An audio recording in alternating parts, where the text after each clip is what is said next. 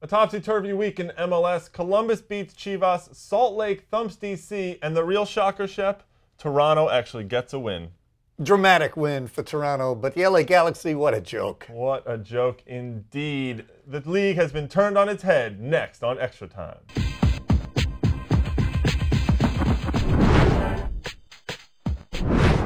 Welcome to ET, everybody. I'm Greg Lawless, and with me, as always, Shep Messing, my cohort here in the ET studios. Today, we're trying to sort through the rubble of one of the wildest weekends we can remember. We'll look at the injury bug that is already affecting some teams. We'll also have the first installment of everyone's favorite quiz show, Stardom or Bench'em. But Shep, first we head to Crew Stadium for the game of the week. Columbus defended their home turf this week and pulled out a 4-3 win against a very good Chivas USA side. The game had everything. Brilliant goals, 2 red cards, some shocking goalkeeping from Brad Guzan.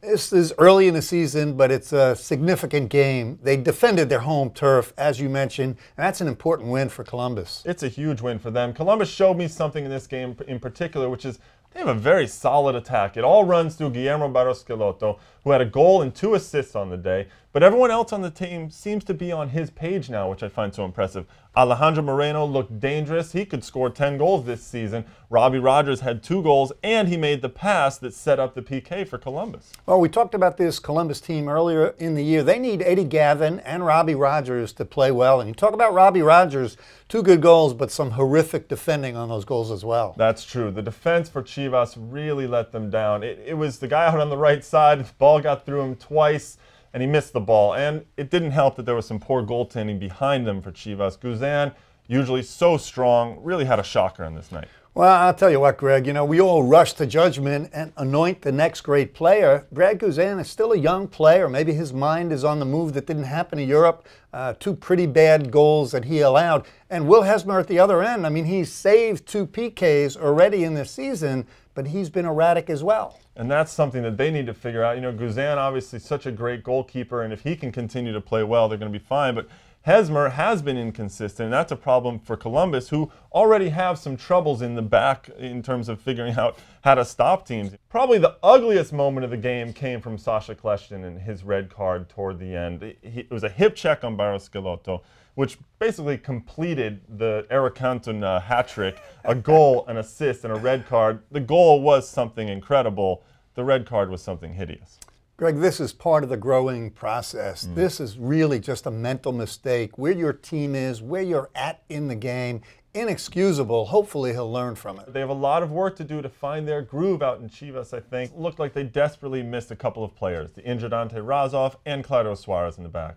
Which brings us to the next topic of discussion on today's show, the injuries. Early in the MLS season, we've seen some major stars go down with significant injuries. Carlos Ruiz in LA, Taylor Twellman, Steve Ralston, Ben Olsen in DC, Juan Pablo Angel, Pablo Mastroeni. It reads like an MLS best 11. It's unbelievable. In the New England-Colorado game alone, you had Twellman, Chris Albright, Ralston out of the game, Mastroeni, Connor Casey, just in that game alone. The depth was an issue. They've adjusted well to their injury situation with guys like Adam Chrisman and Kenny Mansally picking up for Taylor Twellman.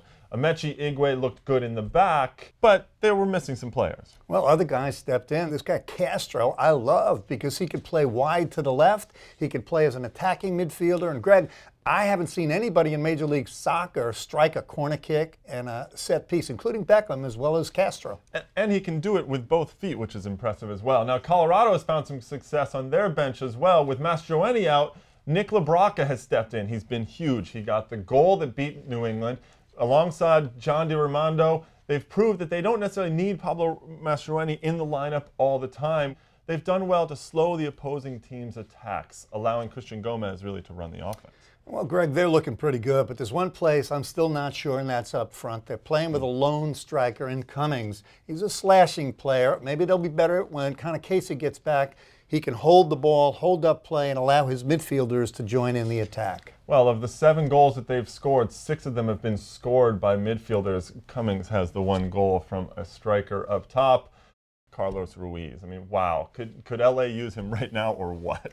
Well, I think LA needs everything. Yeah, don't get me started about them on the defensive side of the ball, but Alan Gordon, very different player. They need a healthy Carlos Ruiz. then you got Landon running in and David Beckham serving balls up top. Well, another striker that's missing right now, Juan Pablo Angel from New York. He was out against Dallas, and New York put up a goose egg. Juan Pablo Angel is a great player, and I don't use the word great all the time. You could see the effect it had on young Josie Altidore. Without Juan Pablo Angel in the game, Josie was lost, didn't know where to run, couldn't hunt down the ball, didn't look sharp. Angel takes defenders with him, opens up space for Josie Altidore. Shep, let me ask you a question. All of these injuries early on in the season, why are they taking place? What's going on? Greg, it happens all over the world, but in Major League Soccer, I think it's exacerbated by lots of new players coming in. So my feeling, the early games in the year are a little bit like knock hockey, hard challenges, reckless challenges, and until these teams settle down, get a chemistry, develop a rhythm, I think that's the reason we have the rash of injuries. Well, it takes some time to get up to the speed of this league. Now, it's probably no coincidence that the last two remaining undefeated teams in the league, Chicago and Dallas, both relatively healthy. Well, there's one player when you talk about Chicago, he's got to remain healthy the entire year, and that's Blanco. I don't like him personally. I don't like his body language. I don't like his temperament, but he is a great player. He's the catalyst for everything good in Chicago. Well, I think you're crazy. I love him, but the question is, can he last a full season? Those 35-year-old legs are only getting older by the day. We're very excited to bring back an extra time favorite this week. Shep, get your coach's clipboard out because it's time for, drum roll, start him or bench him. Let's start with Toronto. The Reds are coming off a rare road win, actually a rare win of any kind. The game-winning goal was scored by one-time super sub, one-time Golden Boot winner, Jeff Cunningham. Shep, are you starting Cunningham or are you benching him? This guy is trouble in the locker room, unhappy wherever he goes. He's got a world of physical talent, wants to be traded. I'm taking this guy, putting him on the bench because I think if you put him in late in the game, that speed can get by defenders. Well, I'm actually going to go the other way. I would start him. I think that speed can be really terrific right from the start, especially with a guy like Amado Guevara in behind him to serve the ball over the top for him to run onto. Now we'll move to the East, where right now Mauricio Castro has been somewhat of a revelation for the Revs. He can play out left, he can play in center, he can play out right, and out on the left, that's Cano Smith's natural position. So when Steve Ralston returns from an injury, are you starting or are you benching Cano Smith? I'm going to shock you, Greg. I wouldn't wait for Ralston to come back. I'd bench him right now, and even if I had to play with 10 guys. I mean, the guy does one great thing every game, but he makes 20 mistakes. I definitely would not have him in the starting lineup. Well, I disagree again. I would start Cano Smith, and here's why. That one thing that he does can win a game for you, and as the games get tighter as the season goes on, that one thing is going to be very important, so I think you have to start him. Now, Jaime Moreno in D.C., he's been coming off the bench a little bit more. I personally think that you have to bench him because he can't go full 90 anymore, but he is a devastating 20-minute late sub for United. I'm going to go the other way for the same reason that he can't go 90 minutes, but I want Jaime Moreno in at the start of the game. If he could give me 60 minutes, 65, 70 minutes, he's got the maturity, he's got the skill on the ball, he can really make other players around him better. Well, it's certainly a luxury for D.C. to have all that striking talent. Now, another team with a glut at forward, Real Salt Lake. Robbie Findlay came off the bench over the weekend to score for RSL in their dismantling of D.C. Would you start or bench Robbie Findlay? I'm starting Robbie Findlay. I know they brought in the doctor from Scotland, Dr. Juker. He's a different style player than Findlay, and there's something about the styles Jason Kreis is thinking about. But for me, Findlay is a young, good, exciting player. I've got him in the starting lineup. Really? Well, I'm going to bench him. I'd put him on the bench for the same reason as Jaime Moreno. I think he's a great late addition to a game. You inject the game with some speed. And because he's young, that's the thing. Get him more experience before you start to play him and look for 90. In the beginning, for that sort of craftiness, you have Martin Espindola to do all the work up there. You can also always bring in Yoram Movsisian for Real Salt Lake. Now, finally, we're going to end with Colorado. Jose Burciaga Jr. Fernando Clavijo brought in Tim Ward and Burciaga this offseason, letting Brandon Perdeau go. Burciaga, as we all know, has some ups and downs. He's already had them in 2008, but for me, I think you have to start him. He brings too much going forward on the overlap on the left side. He hit the free kick for the game-winning goal against New England over the weekend.